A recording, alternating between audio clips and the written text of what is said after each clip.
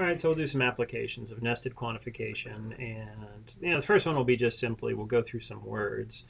One of the things that we ran into calculus is the definition of a limit, and so when they say the limit as x approaches b, and so if we would have a particular function and say here's b, and I'm saying that the function itself approaches L, what happens here is this idea of forming a box around the point, and the horizontal axis, the x's, are your independent. Your vertical, your y's, or your functions are your dependent variables. So I have independence of making balls around B, but on the other hand, I don't have anything in terms of vertical. I'm dependent. Once I mess with this, my height is fixed. And so what happens for the idea of a limit is you're going to approach something. Okay, what does that mean? That means that if somebody would come in here and give you you must be this close to L, and that's what the epsilon is, right? You need to be within epsilon of L. If you're telling me that you approach L, you better be within L. What do you mean? Well, if I gave you any epsilon, you should be able to get close. Well, how do you get close? The way that you get close is you're free to pick a delta distance from B such that every number in there, in other words, we have this entire box is going to be filled in such that if you're close to B, then the box essentially height-wise shrinks to the size that they gave you. That doesn't matter. The function is always going to be very close to L as you get through it.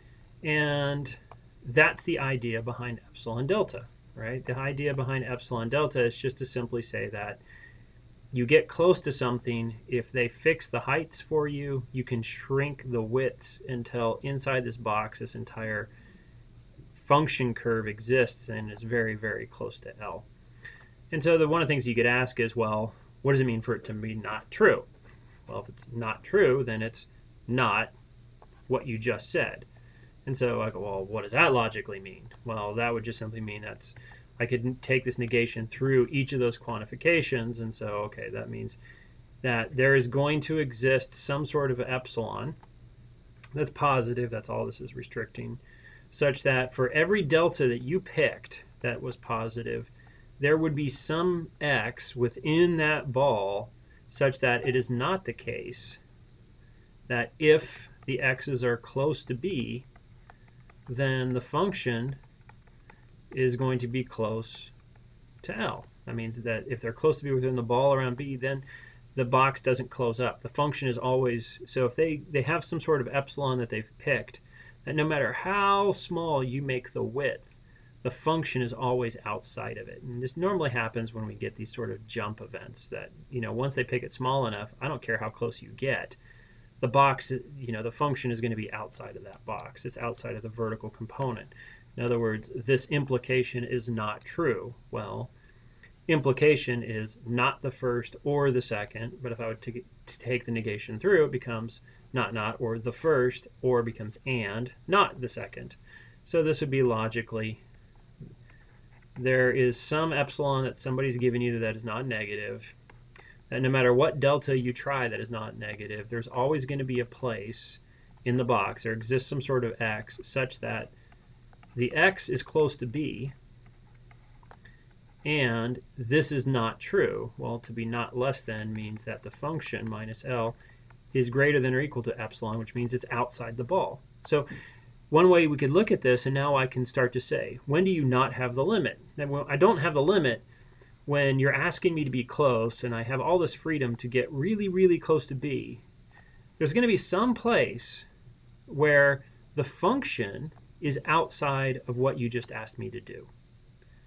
So, and then you can imagine that happens that, oh wait, if you're going to call this L, I'm going to make a box around here. Doesn't matter.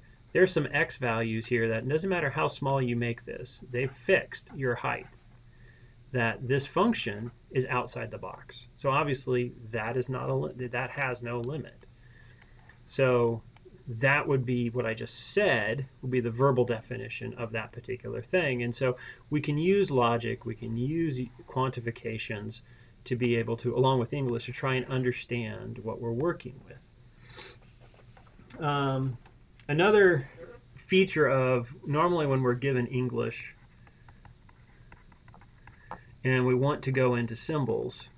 And so all I am given is, so what I just did where I spoke this and didn't write it, that was symbols into English. On the other hand, if we want to go to English into symbols and we would have just a sentence, a lot of times we are not given the propositional functions. We don't know what the predicates are. We don't know the universe of discourse. So if we do this, we are going to have to basically find out, or one way to do that is, make reasonable guesses or choose in a reasonable way. One, what are the predicates? If I would have a sentence, could you figure out what's actually being tested? What's the predicates that we're talking about? Once you have the predicates, you have propositional functions, and from that you're going to have to figure out what's the universe of discourse. And usually this is natural. They don't state it because you just had a sentence. So from the sentence, or it's nested in a bunch of sentences, what are we talking about? Are we talking about the ints? Are we talking about the reals? Are we talking about birds? Are we talking about ravens? We have to figure out what are we talking about that are going to be stuffing into propositional functions that are evaluated by predicates. Once we know those, we're going to have to figure out things like what are the object binding? In other words, if I use, these are words like all, some sort of specific choice. So if I say things like mark or the number 3, right, you're specifically saying what it is. That's evaluation. But what if they say the word all? Well, now I'm going to universally quantify it. I'm going to bind it to all of them. What if they say the word some? Well, I'm going to bind it by the existential. And then once we figure out where the alls, the sums, and the examples of the predicates in the universe of discourse for the propositional functions, we start to see parts of this is all in an English sentence. The next thing we're going to look for is operations, right? Do we see if? Do we see then? Do we see and? Do we see or? Do we see unless? Do we see but?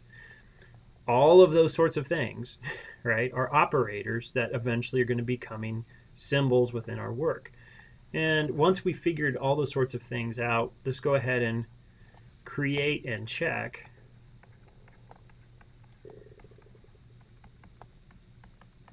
the symbolic form. Go ahead and write down what you think it is, right? Put it in symbolic form, some for alls and all those other sorts of stuff, and then check to see if it makes sense for what the sentence is actually talking about. But all of this thing of tearing it apart and trying to figure out the predicates and the universe of discourse, these are all rather freeing, and picking a good or a bad universe of discourse can possibly cause you problems. And when we go through problems of this nature, you're going to have, sometimes you just have simple sentences. So if I would say things like, let's say example. No, let's not do everyone.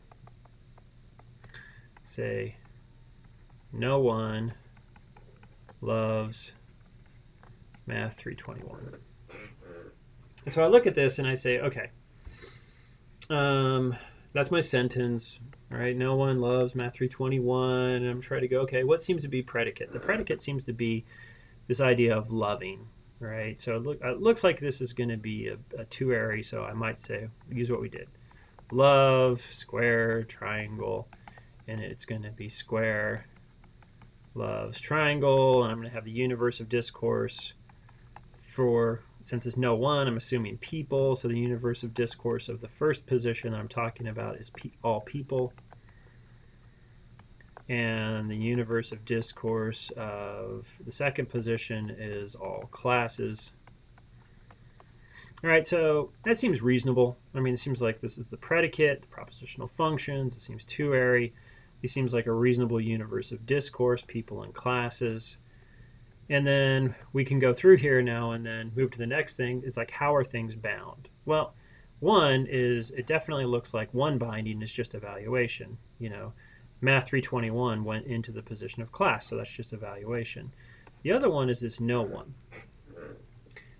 And nobody is the same as, and this is one of the things, is that an existential or is that a universal? And so one thing we can note here is that none is the same as all are not, right? So if I would say no block is red, I'm actually saying all of the blocks are not red. If I say no one is happy, I would say I'm actually saying that all people are not happy. So none or a no one or a never is actually a all. So it's actually a universal but negating the predicate. And so what's happening here is to say that, okay, no one says that that's a for all. So for all people, it is not true that all people or any, so no one for all people, we have no love of math 321. Now if I wanted to, I could go ahead and take this negation out and say this is logically saying, you know what, it's not true that there exists a person who loves, I don't use the word loves, it's just love P math 321. So I'm using evaluation, I'm also using binding, and that if you look at that, it makes like, you know, no one loves math 321 is the same thing, so it's never true that there exists a person who loves math 321. So it's a short version of that. And so this is one way that we can go through this particular problem, is you look at it and you try to tear it apart. Let's do another example, and let's do an example from the textbook. Say the sum of two positives is positive. And I'm going to go through here and say, all right, so I'm talking about numbers. I'm going to assume that I'm going to be talking about any possible type of number. And so any sort of real, so one predicate is the idea of, actually the only predicate I see here is being positive. So I'm going to go ahead and create that positive of a number denotes x is positive.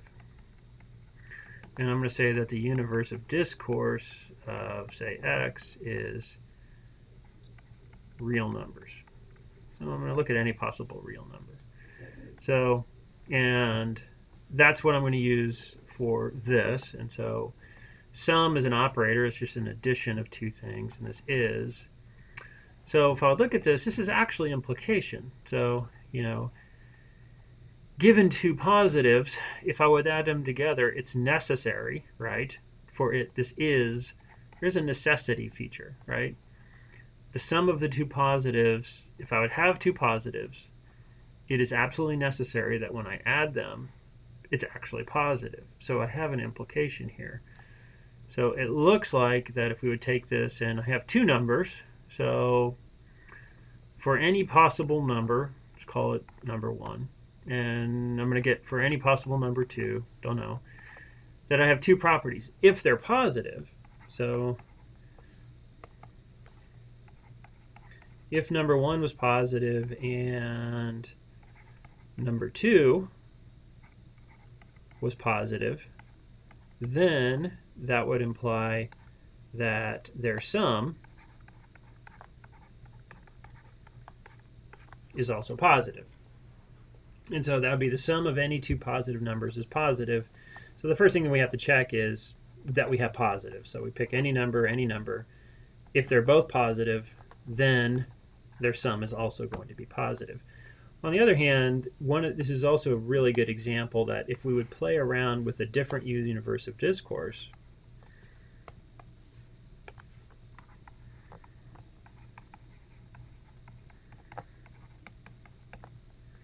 of x is only a positive real, so I only have a positive number, then this doesn't even have to be done. I already know it's positive, so that's not even necessary. So this simply becomes simpler, that for all n1, for all n2, then when I add them, it ends up being positive. And we look at this and say, well, these are two solutions to the same statement, right? These are two ways of writing it. And one is if I have a much more open universe of discourse, I have to narrow down what I'm talking about and then say what I'm happening. So it needs to be positive.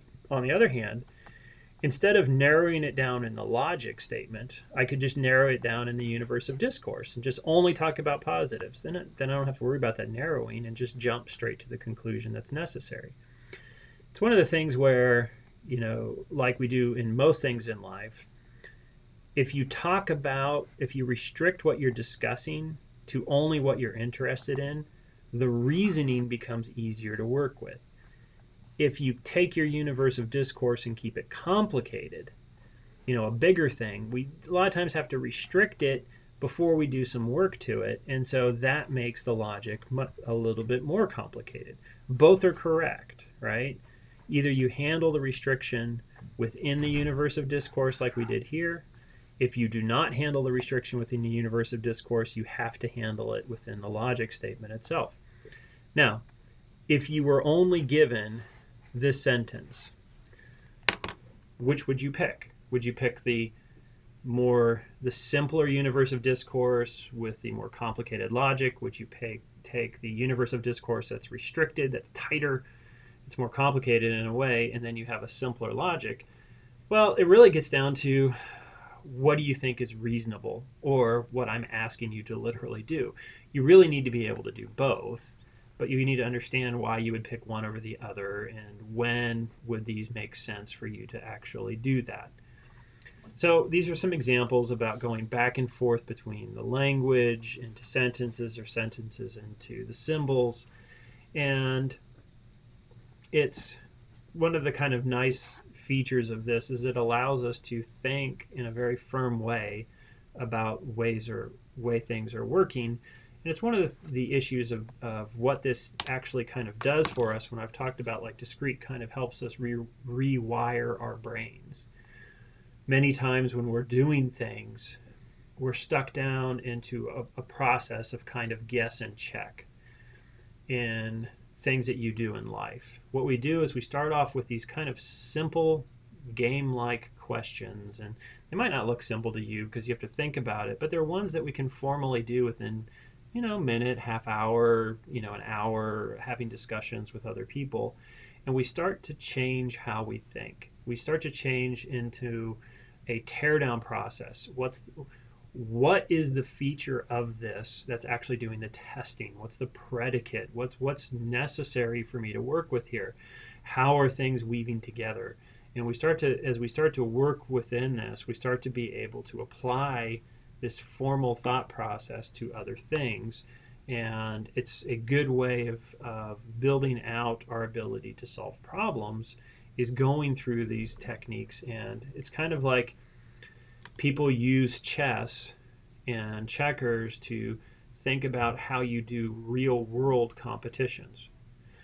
This idea of game theory, which are just simple games like chess or checkers, how does that lead you to discussions of how economies work and people interact in a competitive way? It's like, well, they're not playing chess, but the idea of what's better, what's worse, I want to do what's good for me and bad for you, or good for you and bad for me, that thought process is developed through this.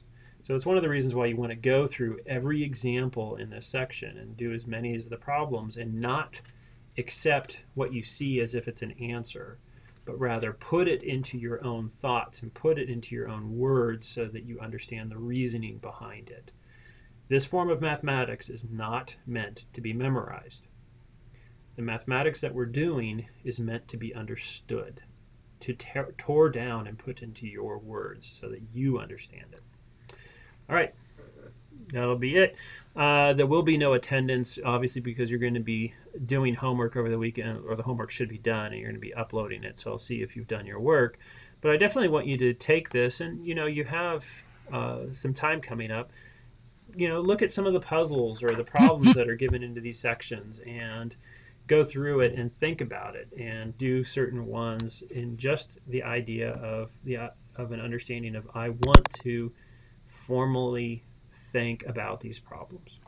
All right, that's it.